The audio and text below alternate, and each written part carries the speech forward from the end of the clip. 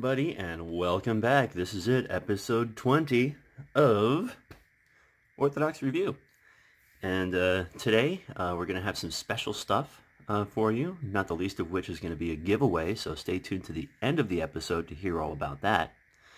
But for now, let's get into the book. What we have here is the newly republished Manual of Eastern Orthodox Prayers.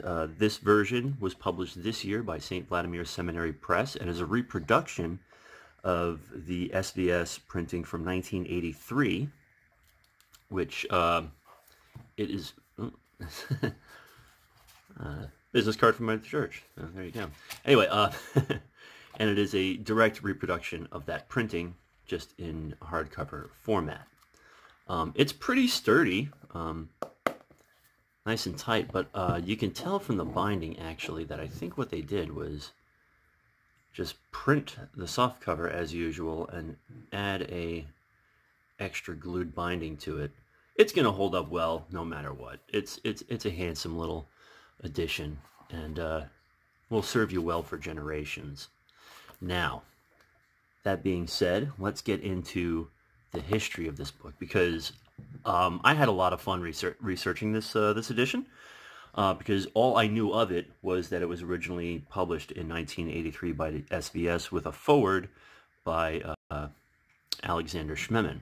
What I didn't know and was gleefully happy to find out was that it was originally translated in 1943 in England. It's the product of the Fellowship of St. Sergius and Alban, sorry, the other way around, Saints Alban and Sergius in England, which I really should do an episode on that alone, but what I'm going to do is I'm going to leave a link down below to their About page, because, wow, what a...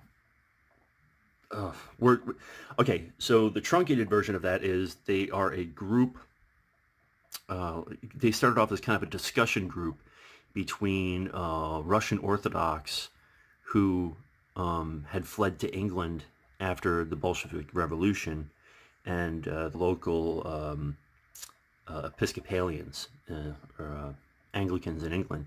And it was a way for the two to kind of begin a dialogue. And so the fellowship was started by Nicholas Zernov, who was a young student who was a refugee, and things kind of sprung from there.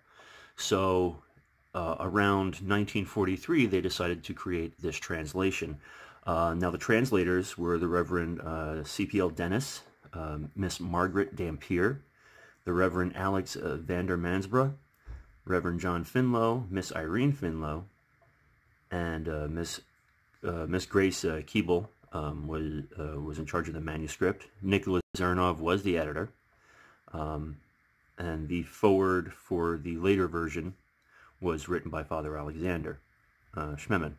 Now, what's interesting about the translation, and let's start digging into this quick. By the way, the explanatory notes in here are fantastic, and they were written by Nicholas, and kind of gives you a rough idea of what they were aiming for. The book itself is similar to the Little Red Book in scope. There's a few variations in the prayers, and nothing out of the ordinary. But there are a few prayers that you won't find in more recently covered books, and we're going to go through a couple of those real quick, and then I'll share with you a little bit about the translation proper. First, I want to go to page 15, and prayers for children you don't find in too many of the more mainline Orthodox translations, and by that I mean translations that were done either by a monastery or a particular archdiocese. This was independent, a lot like the Svit prayer book we discussed earlier, in that it was done by the laymen under the auspices of clergy, and then approved for church use. On page 20 in the Prayers of Thanksgiving, we have not only, this is one of the earliest that I've seen of the prayer of Metropolitan Philaret, but there are quite a few prayers of thanksgiving before you get into any other prayers. So that's a nice little addition. And then 22, I love this. Prayers for the eradication of, prayers for the increase of love and the eradication of anger. And that one is one that I'm hoping to hoping to stick to it and add it to my prayer rule, because I think that's something we can all benefit from. Prayers for the beginning of a journey, which usually you would get a blessing from your local priest or whoever, but if you're just leaving, there's a prayer here for you. And let's see, page 26, I have the prayers here for the departed and the departure of a soul, which is great because if there's no priest around and you're let's say you're in the hospital, or there's been some sort of tragic accident, and you might be like me where you keep a prayer book with you at all times, and this will kind of give you what you need to begin to pray for that person's soul. Now, the translation proper is best described as, I'm not going to call it Victorian English, but it was, let's call it late Victorian to early modern, because of the time of the translation and who the translators are. It's very, it sounds Anglican in the colloquial sense, but is not by any means a push towards Victorian translation. Now, like many other prayer books published before the 1960s, let's say, there is no Greek or Russian text in this book. It's all Anglicanized. That means you will not see terms like Theotokos. You will just see birth giver of God, mother of God, things like that. And again, it just goes to show that back in the day, people were more interested in praying in their tongue than they were in learning deep Koine Greek terms for things that could easily be spoken in English. I love how they have the readings that go with certain feast days. Here we have the Ascension, right? Thursday of the Ascension. So you have the Troparion and Kontakion, and then you have the readings. And I think that's fantastic. Why don't more prayer books have this? I don't know. But I think there's a lovely addition to any prayer book, is to just have those couple extra lines in there. Of course, these days everyone has a liturgical calendar, this yada yada yada, or maybe your Bible has a lectionary in it. But for dopey, uneducated folks like me, this is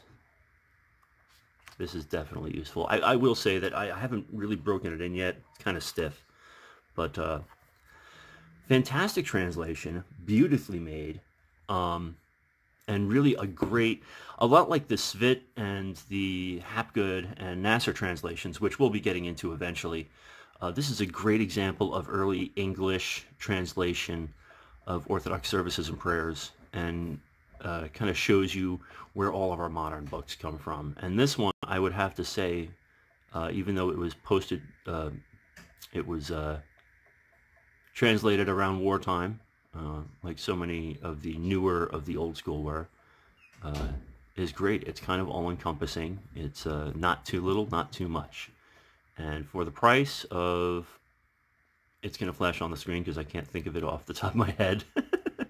It's a great book. I think I got this one on sale for, it was 40% off, and then shipping came to 50. I think it's about $15-20. Anyway, yeah, so of course there'll be a link down below to buy this. You can get it directly through St. Vlad's, or you can choose to support Hermitage of the Holy Cross by buying it through them, or you can find it on Amazon. At any rate, that's all I have for this. Now, again, I'm going to ask you, please check out the links below, because I would really like for everyone to take a look at the history of the Fellowship of St. Alban and St. Sergius, because it really, I think it's a beautiful society, and goes a long way to maintaining communication between Christians in Western Europe. At any rate, don't forget to like, share, subscribe, blah, blah, blah, blah, blah. Anyway, so let's talk about the giveaway. Set this aside for a moment.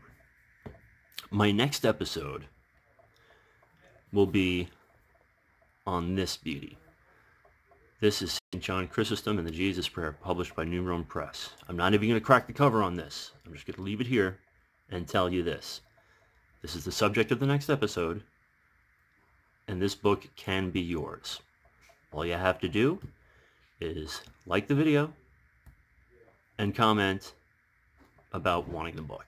And then what I'm going to do is, at the beginning of the next episode, I'm going to randomly choose, through the use of polyhedral dice, who the winner is. And then once I'm done recording the review, it'll be mailed to you, so you might get it before you even know you won. No, I'm going to have to let you know you won, because we're going to have to exchange information, yada, yada, yada. So, if you want a chance to get your hands on a copy of this for free, just tune in to the next episode to see if you won. So please, like, share, subscribe. Comment below if you want to be entered into the contest, and we will announce the winner at the beginning of the next episode when we review this the book. Well, okay. Well, Spooky Cat's crying, so that means it's time for me to say my goodbyes here. Thank you again all so much for checking out my videos and listening to my inane, uneducated ramblings. I hope you all have a blessed Feast of the Nativity if you're on the new calendar. I'm sure I'll see you before then, but as always, please go to church, say your prayers, and remember God. God bless.